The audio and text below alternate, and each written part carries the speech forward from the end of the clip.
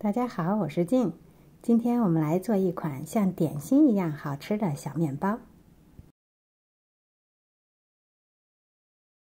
首先准备100克温牛奶，加入2克活性干酵母，12克白糖，搅拌混合均匀，放置一边，让它发酵，大约需要5分钟左右。另外准备一个搅拌碗，加入150克高筋面粉，1.5克的盐，混合均匀。当酵母牛奶水表面有一层泡沫的时候，就发酵好了。搅拌一下，加入到面粉中，边倒入边搅拌，大致的和面粉混合在一起。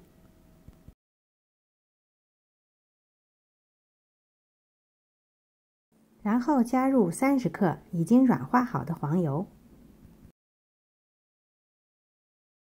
下手混合黄油和面团。这时候混合好的面团并不光滑，可以转移至操作板上继续揉搓面团，直至黄油被面团完全的吸收。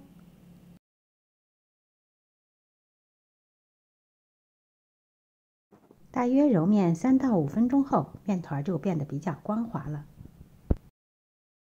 揉好的面团放入大碗中，加盖放置温暖处，让它发酵至2倍大，大约需要1到1个半小时左右。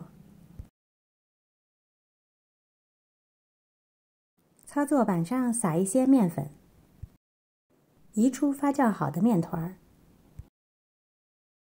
压扁后直接擀开，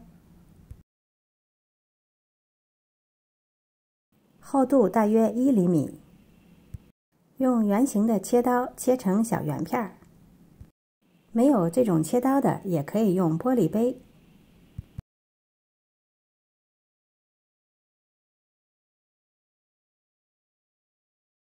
切好的面片直接转移至烤盘上，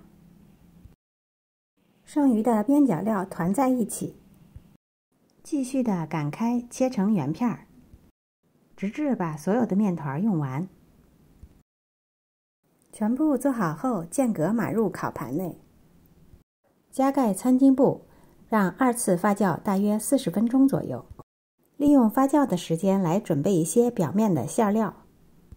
我今天想用最喜欢的奶油奶酪，80克软化好的奶油奶酪，加入1小勺糖，喜欢甜一点的可以多加一些，大致的混合在一起。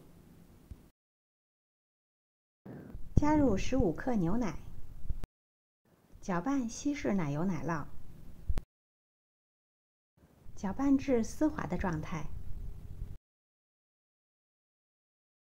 如果比较稠，也可以继续加一些牛奶。